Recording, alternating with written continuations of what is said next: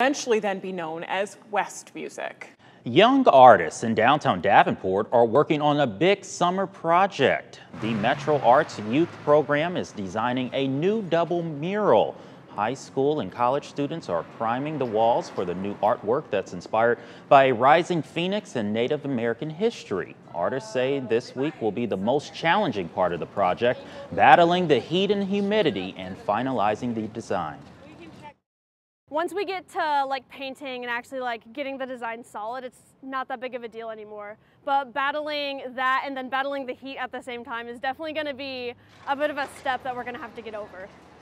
The mural project wraps up the first week of July and is located at the corner of 4th and Pershing Streets in Davenport.